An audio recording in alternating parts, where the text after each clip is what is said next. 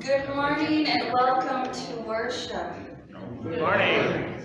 That was an enthusiastic good morning. I am glad you are alive, awake, and alert, and hopefully you are enthusiastic for worship. Don't need to bring out the calisthenics from Bible school and camp of how to be alive, awake, alert, enthusiastic. I know I'm not up for the jumping that those calisthenics call for. I'm glad you got the right time for worship this morning as we exchange worship times with Faith as they have their annual meeting this morning. Some announcements to be aware of. The big announcement, next Sunday is Super Bowl Sunday, and so we have our Sub Sunday. They sold 503 subs. So that's a new record, right? Close. Around. It was our 550 was our high. 550. We're about average then. Somewhere. I knew it was in 500s. If you didn't keep your order in, they already ordered buns, so too bad. The times for that on Saturday, they will be doing the setup and organizing for the subs and all the prep work. And then next Sunday, they will be here. Youth are asked to be here by 8 o'clock to start making those subs. And then those subs should be ready about 9:30. So if you come early to worship next week, you can pick up your sub, go put it in your car so you don't forget it. Pick it up after worship, chances are you're going to forget it. So figure out what you're going to do so you don't forget it so they get all confused. Other things that are happening around our church, quilters have been busy quilting, and so if you want to join them, that is enthusiastic time of quilting with them. Church council this week. That's a reminder for myself again. I feel like the reminders for announcements are half the time for me. Are there any other announcements anyone would like to share? All right. Today is the 5th Sunday after Epiphany, and it continues to highlight the unlikely instruments and circumstances appointed to reveal God's glory. Who will go for us? God asks. A person of unclean lips, a former persecutor of the church of God, 3 fishermen who couldn't catch a thing. More surprising still, perhaps, is that we are also called people of God. Please stand as you are able, and together we will confess our sins and hear the words and receive forgiveness. Blessed be the Holy Trinity, one God, who creates us, redeems us, and calls us by name. Amen. Let us confess our sins in the presence of God and of one another. Most merciful God, we confess that we have sinned against you and your beloved children. We have turned our faces away from your glory when it did not appear as we expected. We have rejected your word when it made us confront ourselves. We have failed to show hospitality to those who call us to welcome. Accept our repentance for the things we have done and the things we have left undone. For the sake of Jesus Christ, have mercy on us. Forgive us and lead us, that we may bathe in the glory of your Son born among us, and reflect your love for all creation. Amen. Rejoice in this good news. In Christ Jesus, your sins are forgiven. You are descendants of the Most High, adopted into the household of Christ, and inheritors of eternal life. Live as freed and forgiven children of God. Amen. Let us sing together our opening hymn, hymn number 413.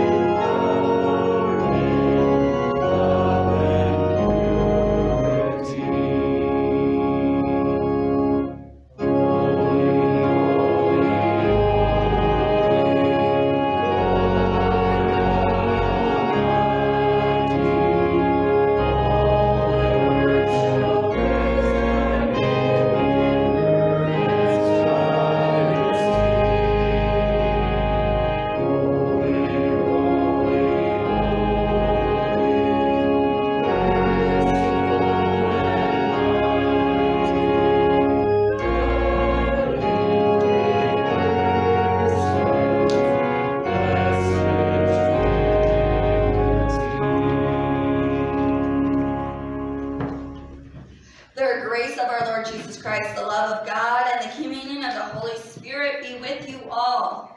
And also with you. Let us join together in our prayer of the day as printed in our bulletin. Most holy God, the earth is filled with your glory, and before you angels and saints stand in awe. Enlarge our vision to see your power at work in the world, and by your grace make us heralds of your Son, Jesus Christ, our Savior and Lord. Amen. You may be seated for our scripture reading. The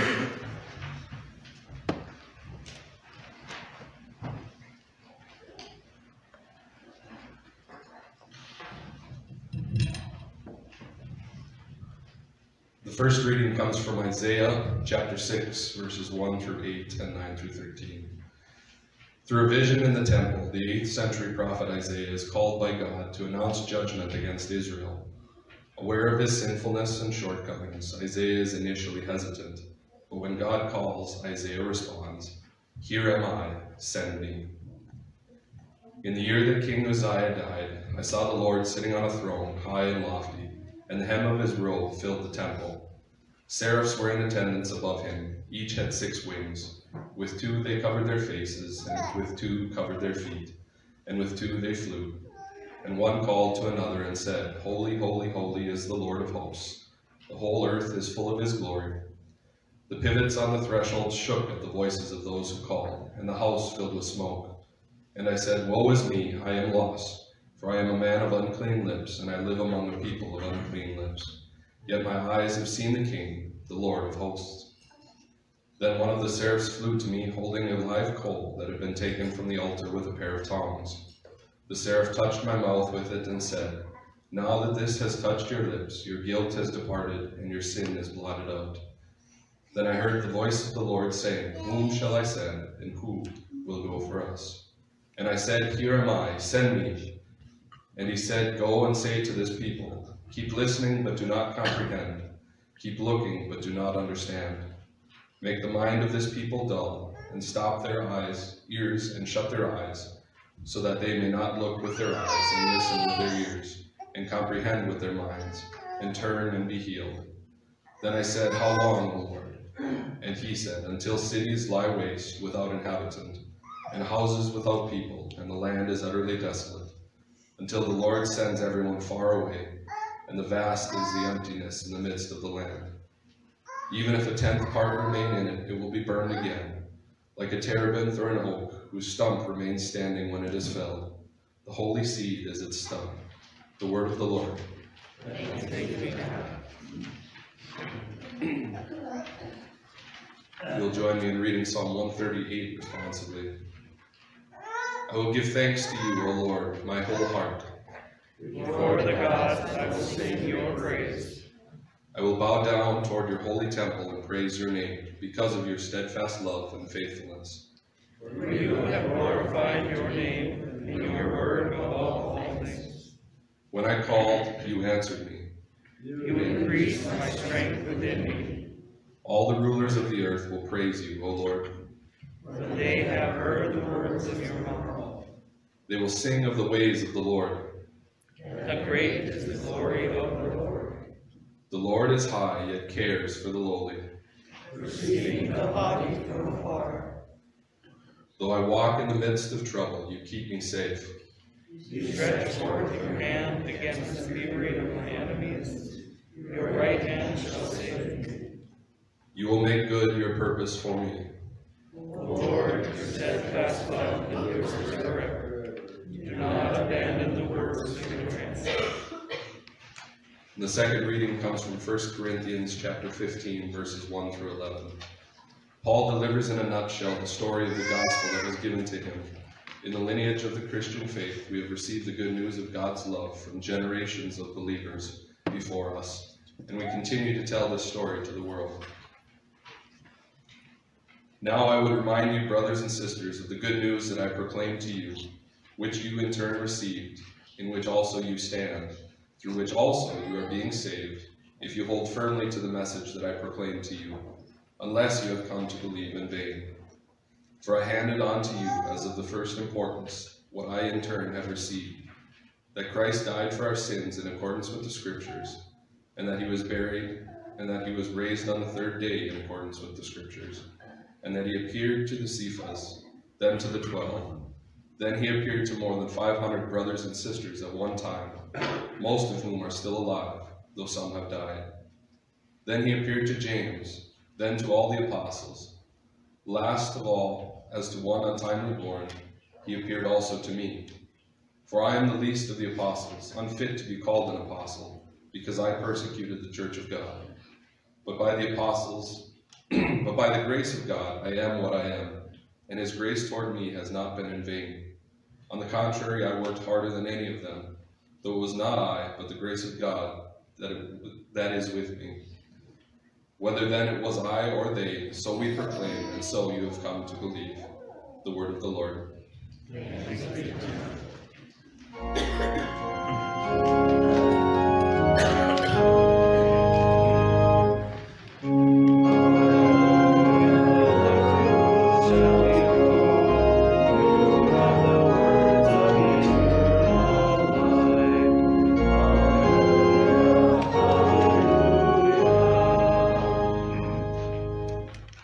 The Holy Gospel according to Luke, the 5th chapter.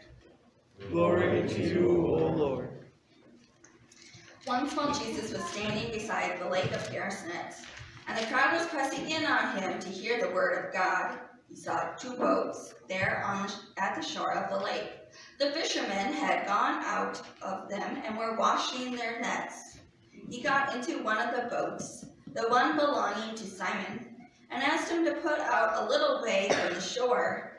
Then he sat down and taught the crowds from the boat. When he had finished speaking, he said to Simon, "Put out into the deep water and let down your nets for a catch." Simon answered, "Master, we have worked all night long, but have caught nothing. Yet, if you say so, I will let down the nets." When they had done this, they caught so many fish that their nets were beginning to break. So they signaled their partners in the other boat to come and help them. And they came and filled both boats so that they began to sink. But when Simon Peter saw it, he fell down at Jesus' knees, saying, "Go away from me, Lord, for I am a sinful man." For he and all who were with him were amazed at the catch of fish that they had taken. So also were James and John, sons of Zebedee, who were partners with Simon. Then Jesus said to Simon, "Do not be afraid, for now on you will be catching people." When they had brought their boats to shore, they left everything and followed him. The Gospel of our Lord. Praise to you, O Christ. You may be seated, and any and all children of God may come forward for a children's message.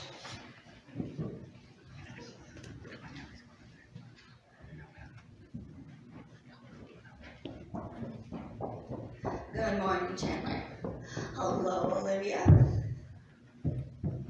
Are you bringing Hallie up?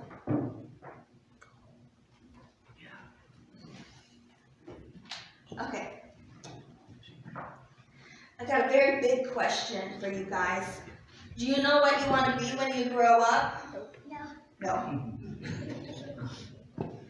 Not at all? Nope. Okay.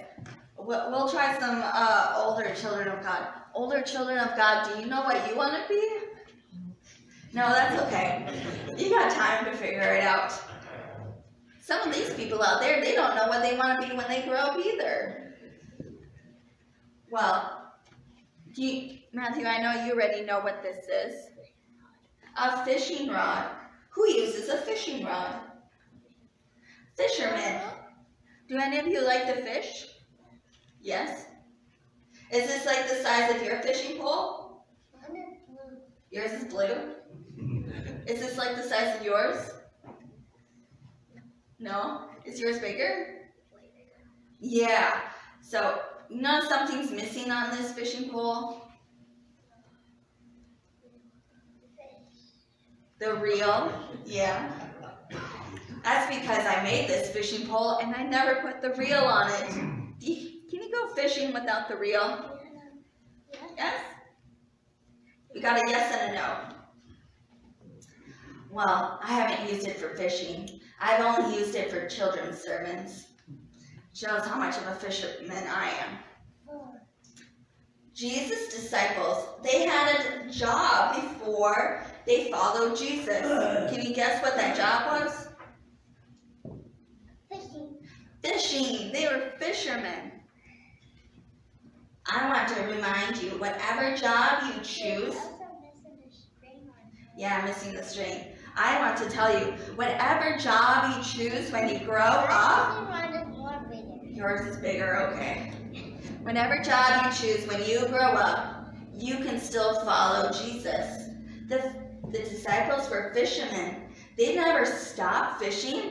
There's other times in the Bible after they started following Jesus where they kept doing fishing, because fishing provided them with food, and they knew how to sail, so it helped them get places.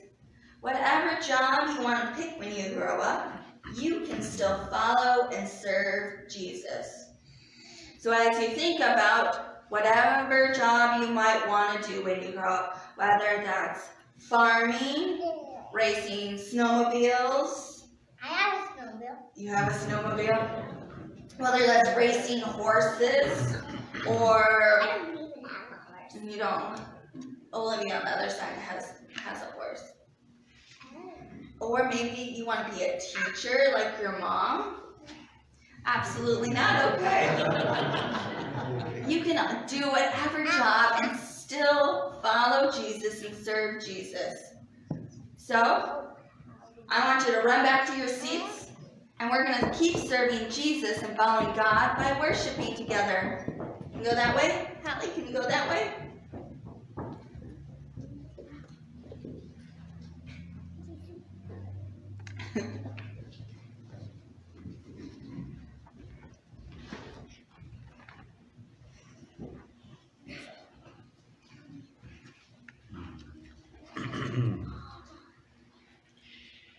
Even if you don't know what you want to be when you grow up, you still can follow God. Throughout the Bible, throughout all of our lives, we know that we are called to serve God. As Lutherans, we might not be very good about sharing our stories, how God called us to serve.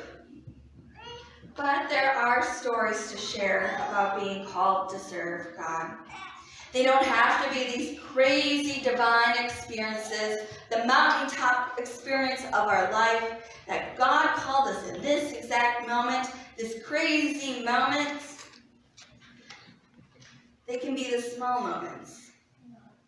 Also, many call stories of being called to serve God have started out, or at least I've heard them started out with, I was running away from, insert God, church, etc. And God pulled me back in. Your call story does not have to fit a prescription. Isaiah's call story is a small, intimate moment as Isaiah is called into God's presence and experiences God's holiness. Paul's divine experience of conversion on the roadside comes with Christ calling him out for his bad behavior, blinding him, and sending him on a mission towards redemption. And the disciples, they are called in their everyday life. Fishing on the lake, Simon, James, and John were part of the family business. They were making their livelihood. They were on the lake that day to work. Jesus' soon-to-be disciples weren't there because they were looking for him or had the possibility to encounter him. They did not follow the crowds. No, they were on the lake doing their job, supporting the family business. They spent all night fishing with no luck and had a day without profit. Along comes Jesus, and he borrows Simon's boat. And as the crowd is crushing in on Jesus, and as they follow him all the way to the lake, he takes a boat out to teach from it and to be in front of the whole crowd. And Simon just lets him borrow this boat, not knowing who he is, but that he has a great crowd following him. When Jesus finished teaching, he instructed Simon to go out farther, deeper into the water, and put down the nets again. And even though they were tired from working a day's worth of work, Simon acknowledged the reality. They hadn't caught anything, and yet still listened to Jesus after hearing him teach. And they caught an abundant amount of fish. Such an abundance, it overwhelmed their capabilities to bring it into their haul into land. Recognizing the abundance, Simon acknowledges that he recognizes who Jesus is. In their amazement of abundance Jesus had brought to their business, Jesus calls them to come and follow him. And Simon, James, John leave behind a business, a stable living, economic prosperity, an easier life. Not an easy life, but an easier life. As fishermen, they have the best day of work they've ever had in their careers, their lives, perhaps on anyone's life that they were there. And yet they abandon it all to follow Jesus. They don't profit from all the fish that they caught, but they do leave it behind for their father Zebedee and their family business to prosper. Like a match, the abundance of fish ignites amazement. Amazement of an astonishing act leads to recognition. Recognition of who Jesus is leads to an explosive commitment called discipleship. Out of the everyday life of the disciples, we're called to follow Jesus. They rely on their past job experience throughout their life of discipleship of Jesus. Trusting in their ability to sail, they moved about the region. They even learned about walking on water and believing in Christ. And they continued fishing to feed themselves. Post-resurrection, Jesus appears to the disciples on the beach, sits down, and eats their catch of fish with them. While the disciples walk the journey of discipleship with Jesus, they don't change their life around because of a dramatic, life-changing, life-saving encounter. God called a person of unclean lips, a former persecutor of the Church of God, and 3 fishermen who couldn't catch a thing. More surprising still, perhaps, is that we're also called. Jesus meets us on the shorelines of our own lives, going about our daily work, and calls us to a lifelong discipleship. Caught up in God's abundant grace and fed out of the bounty, we are commissioned to go and catch others.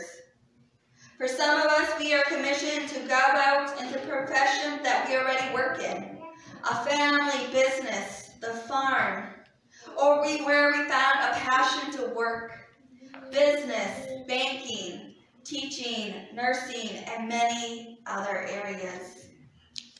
Hearing the good news of Jesus as our Savior, we should respond like Isaiah, saying, "Here I am, Lord, send me." Despite our own feelings of unworthiness, despite our need for repentance, despite our role in the community. Whatever profession or lack of profession, we are still commissioned to go out, fish for people. That fishing for people looks like sharing the good news, but also being Christ within the community. And that can look a variety of ways in whatever our profession is. For teachers, it looks like recognizing signs and responding to signs of children in need. For nursing, it looks like being the caregivers. For those working in business, it means being a model of what a Christ-filled business looks like in the community. Being fair with wages and prices, doing good work. For banking, it looks like being fair and equitable. A random fact that I learned while going to a forum on dementia and Alzheimer's is that some of the first people to recognize signs of Alzheimer's and dementia are bankers. If that isn't a sign where you need to take Christ into your work, then you're missing an opportunity to serve and love your neighbors. There can be sign after sign. Farmers, as you are called to care for your animals and crop, you are the first on the line for stewardship, for caring for creation in your area, for protecting the waterways, for caring for the animals on your care and those surrounding your field. even when we feel unworthy and that Christ is not in our jobs, despite our need for repentance and whatever role we take. God is calling us to fish for people, to share the good news through loving God and our neighbor, in our homes, our communities, our careers, and throughout the world. Perhaps a bad way to end a sermon up here, but I'll end it this way. Let's go fishing. Amen. Let us sing together our hymn of the day. Shout out to Sharon. Here we go. Here's one of your favorite hymns. We throw out sometimes favorite hymns if we know it's your favorite hymn. Whenever it comes up in the lectionary, we have no problem singing it. So hymn number 817.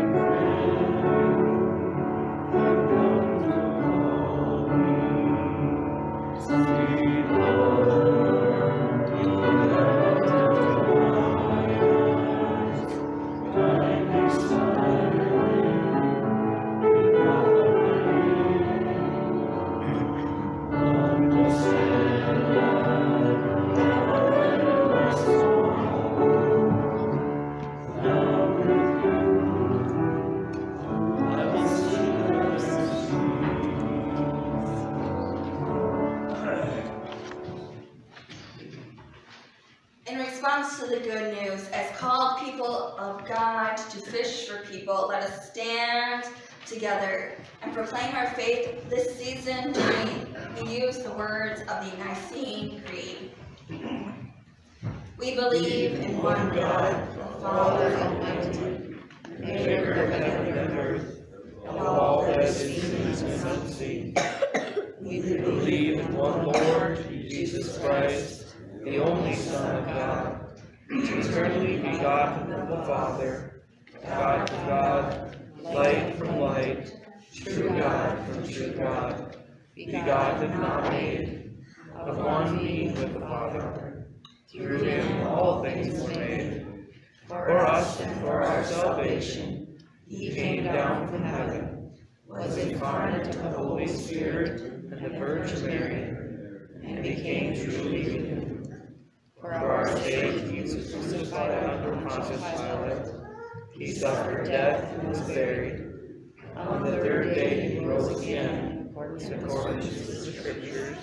He ascended into heaven, and is seated at the right hand of the Father.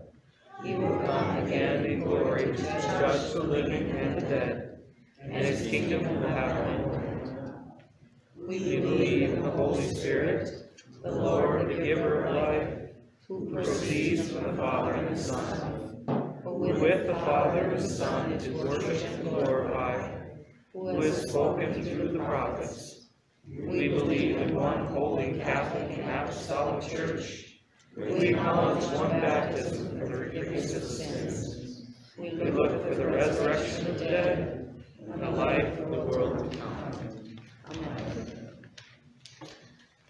The Spirit of the Lord is poured out upon us in abundance. So we are bold to pray for the church, the world, and all that God has made. Holy Lord, equip your church to proclaim the good news that we have first received, the forgiveness and grace shown to us through Jesus Christ. Send us out as apostles, sharing the hope of your salvation with the waiting world. God of grace. Lord, soften the hearts of rulers and governments that they perceived and tend to the needs of their people. Remove corruption and the impulse towards violence. Protect first responders and military personnel who risk their lives in service of others. God of grace. Hear our prayer. Your steadfast love, Lord, endures forever. Do not abandon those who look to you for hope and healing. Bless doctors, nurses, social workers, therapists, and all caregivers. Draw near to those who are scared, sick, or in pain. We lift up to you those we call and name out in our own community. For Jerry, Brent, Lisa, Sheila, Mark, Roberta, Lucy, Jerome, Marilee, and others that are on our hearts. God of grace. Hear our prayer.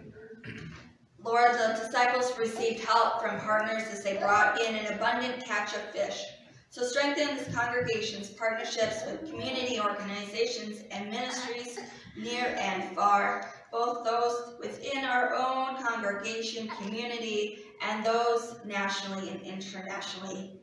Multiply our shared efforts and bring joy to our relationships. God of grace. Hear our prayer.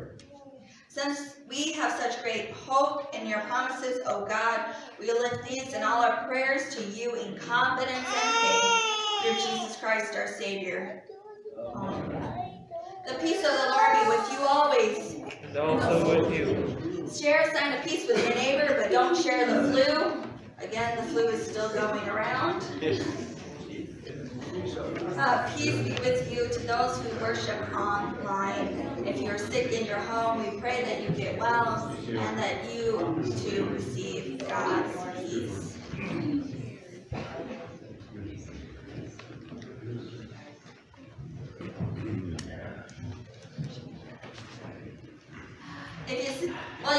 You guys keep sitting down anyway, so you can sit down, and then I'm going to make you stand back up in a second. We would love for you to share special music during our offering time. If you have some special music, anyway, even if you are singing Jesus Love Me, Hallie, if you're singing Jesus Loves Me, solo it out. We would love for you to share that during offering time. We would be so blessed with your gifts. Please join me in our offering prayer. Blessed are you, O God, sovereign of the universe. You offer us new beginnings and guide us on our journey. Lead us to your table. Nourish us with heavenly food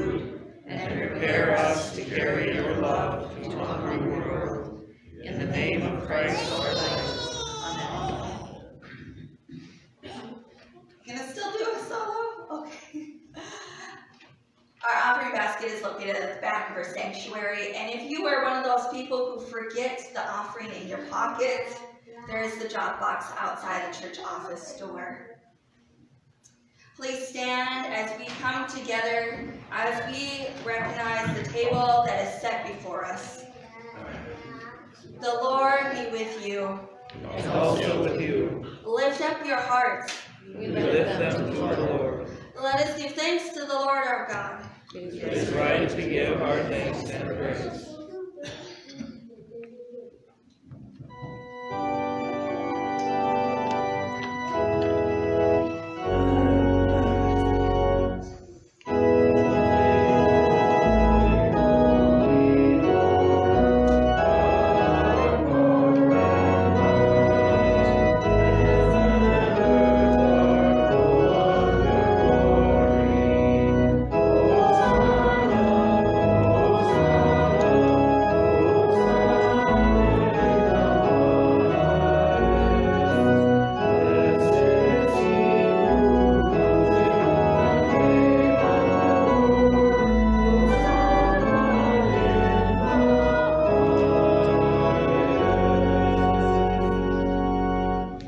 Holy One, the beginning and the end, the giver of life. Blessed are you for the birth of creation. Blessed are you in the darkness and in the light.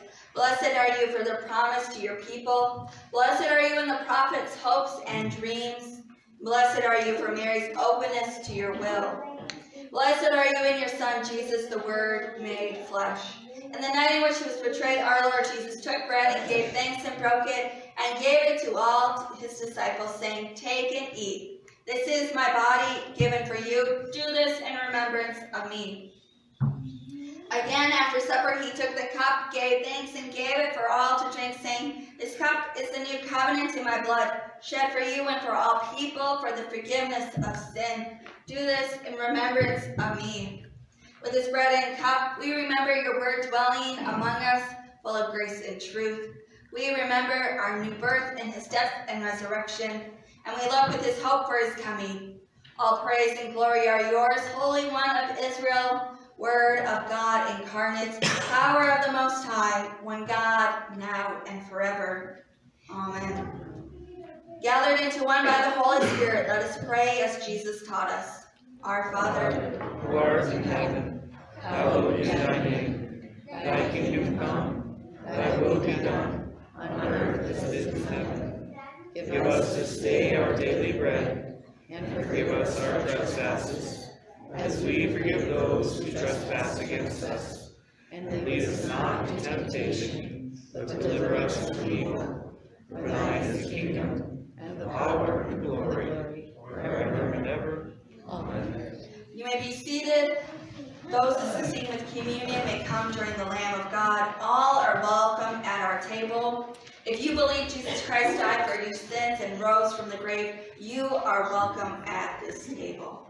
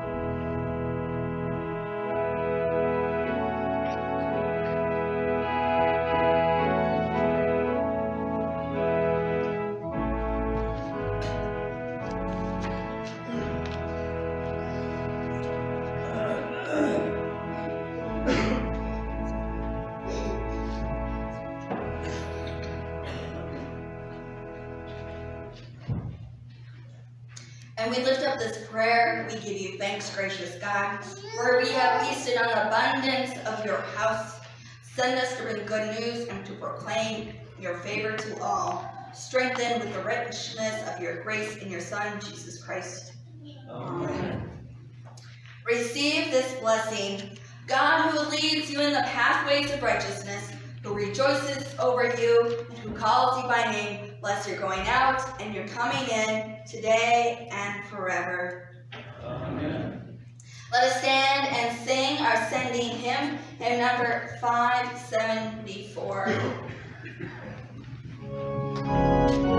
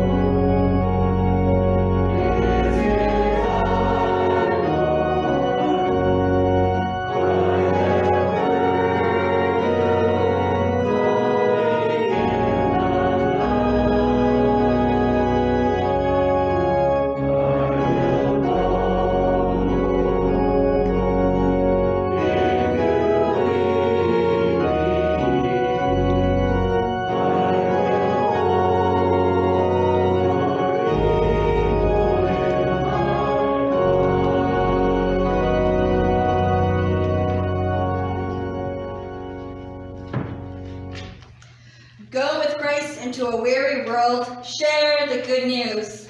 Thanks be to God. Amen.